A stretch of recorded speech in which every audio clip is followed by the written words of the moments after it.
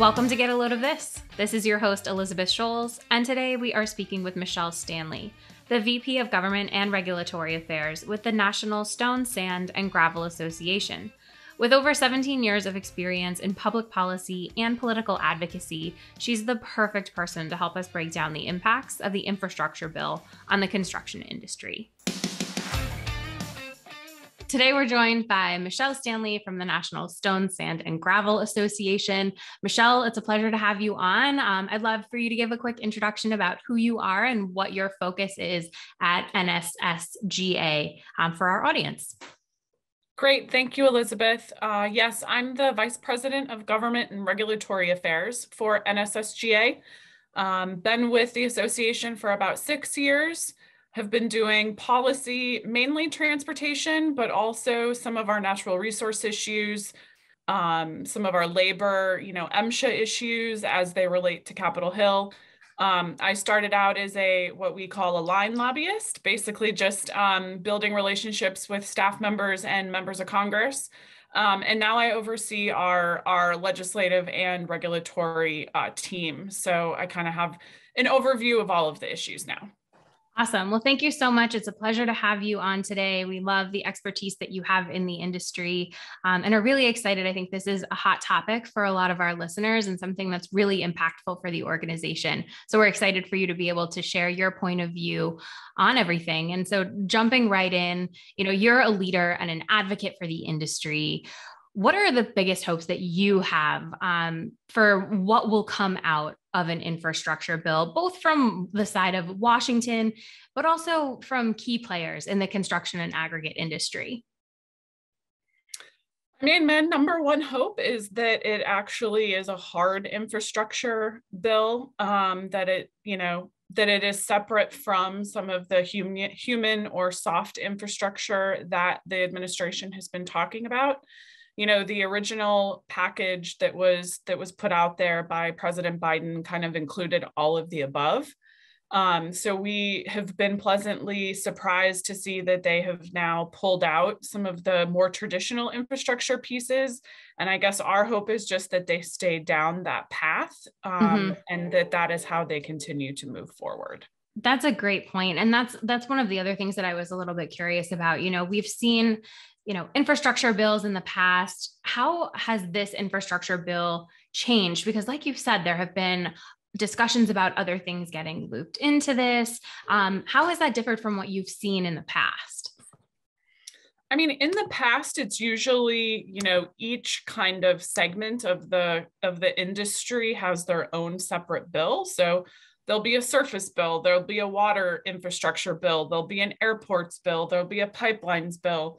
And this is really the first time that we're seeing them talk about it as one big package and not separate things moving at different times in different directions. What do you think the implications of that will be for the industry, and certainly in particular the aggregates industry? Will that make an impact for people that are doing this work day to day, or will it kind of be a business as usual on the other side of this for them? I mean, I think down the road, it will be impactful. I mean, it's not going to be one of those things that you see kind of a turn of a switch and there'll be a bunch of jobs let all at once. The money will slowly be put out the door by states and by localities. So, I think it's going to be probably a little bit more gradual of a change. And from what we're hearing from members, the workforce issue seems to be at the top of their mind. And so, we're really hoping that trickle out of money helps the industry prepare workforce-wise for those lettings and for that money going out.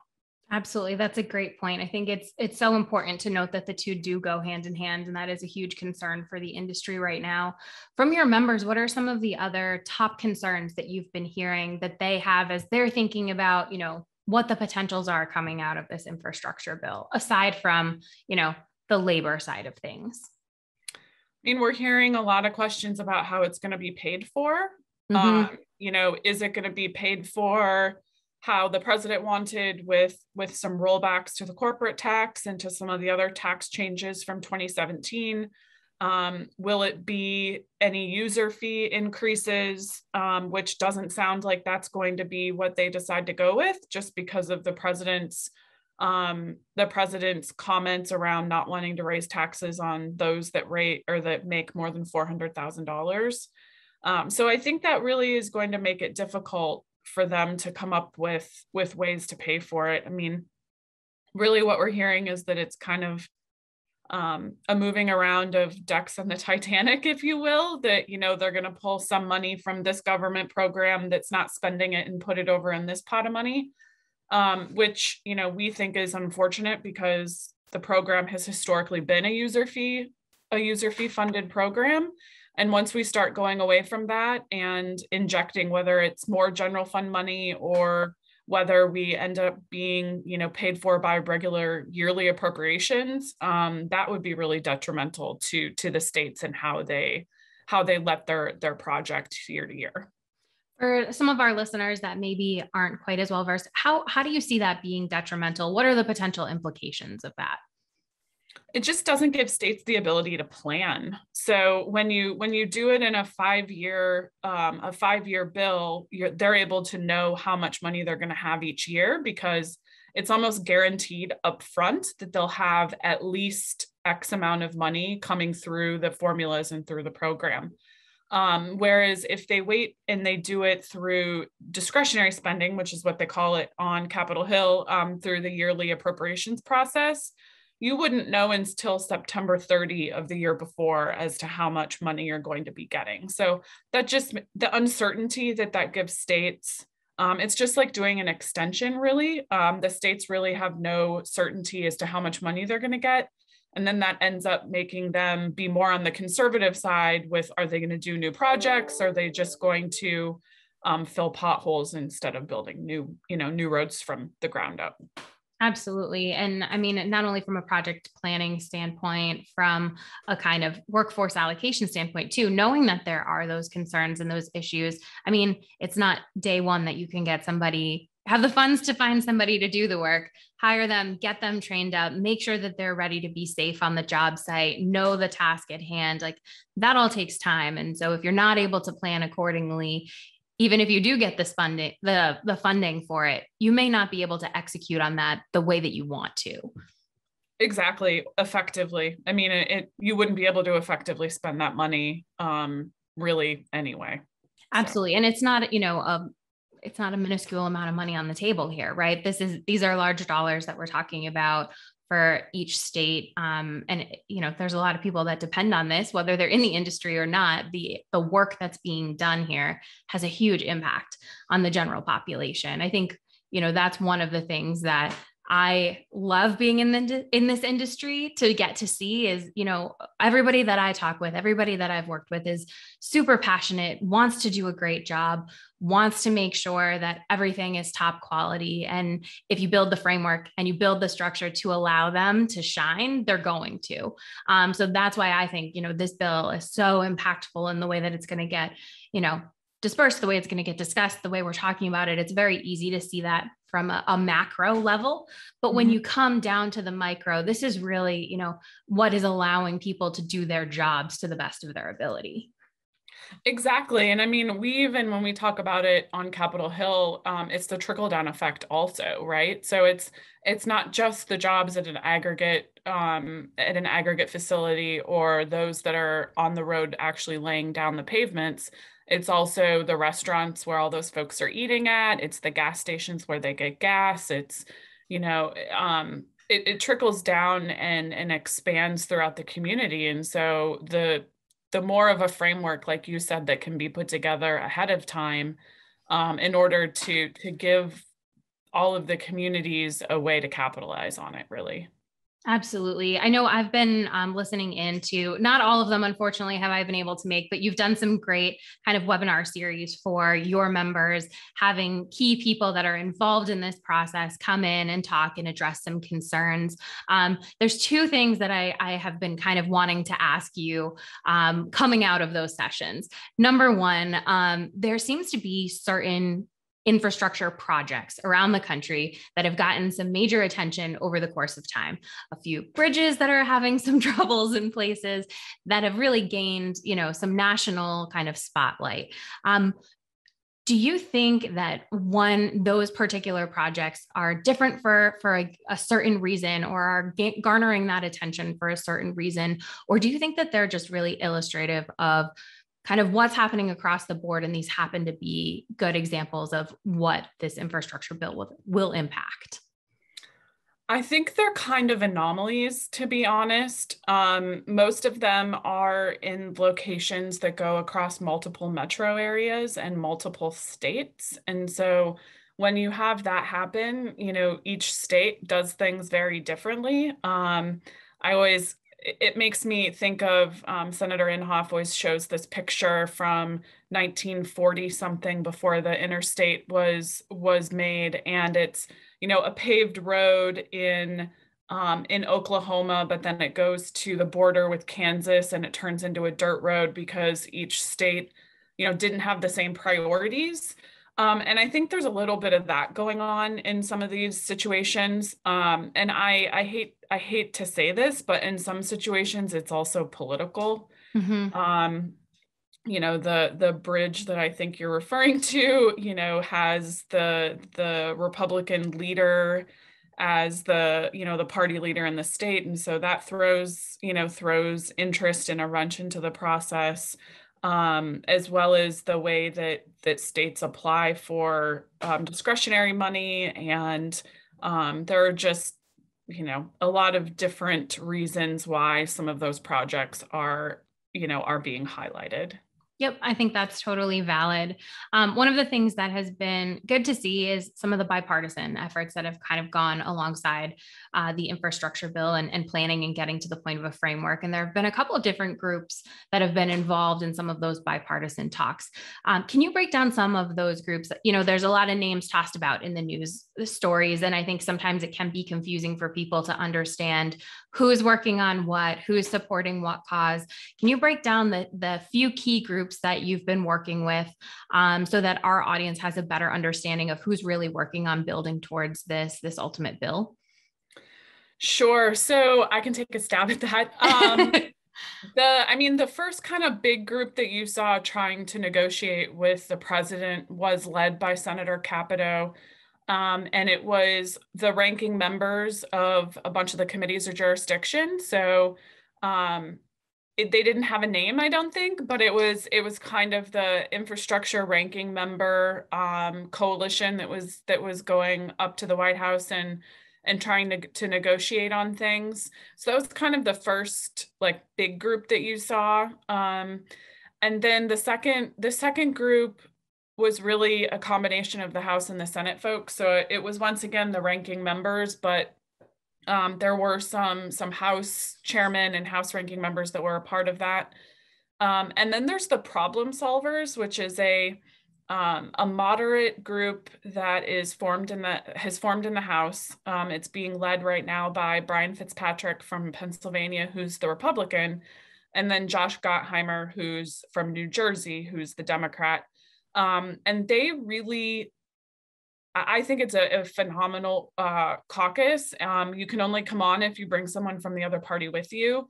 And so they're a group of 58 House members. And with the margins in the House being so close, I think the Dems only have a 5-seat majority right now.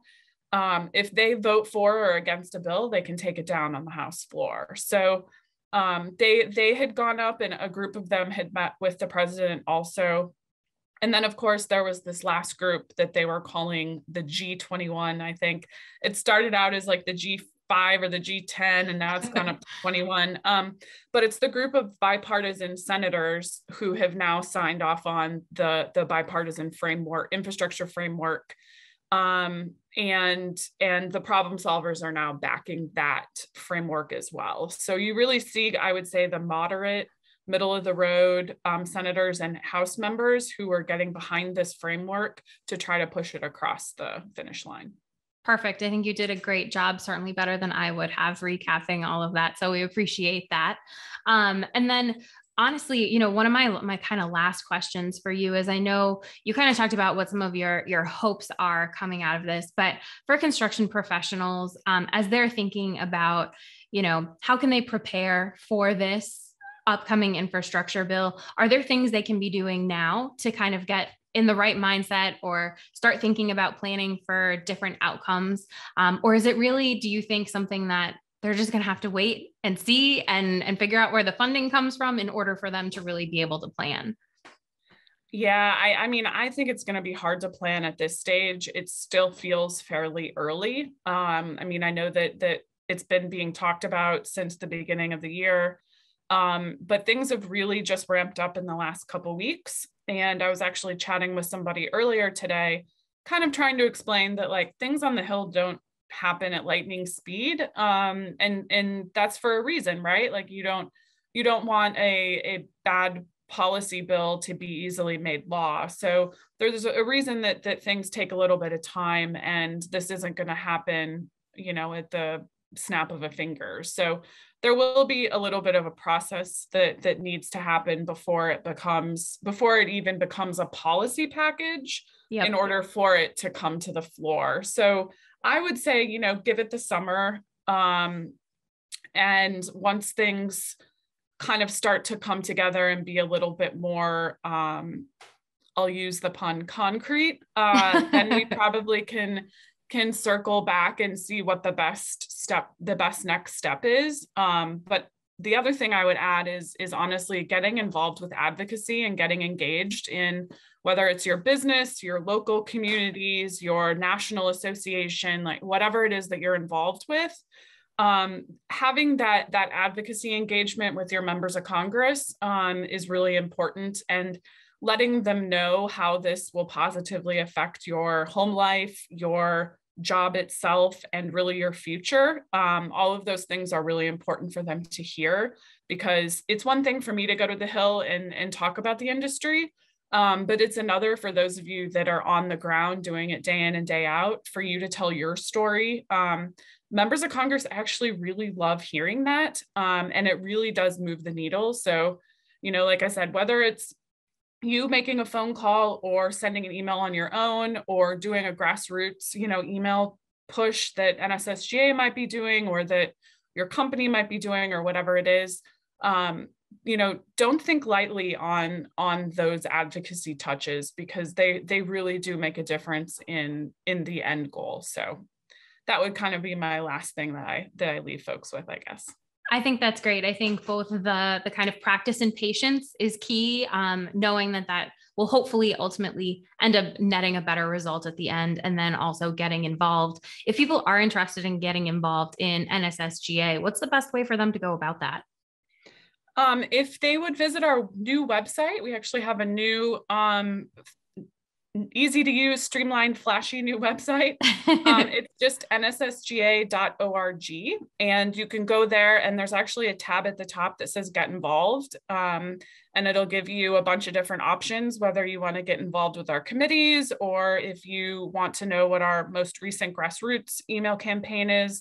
That should all be able to be found there. Awesome. Thank you. So that's nssga.org.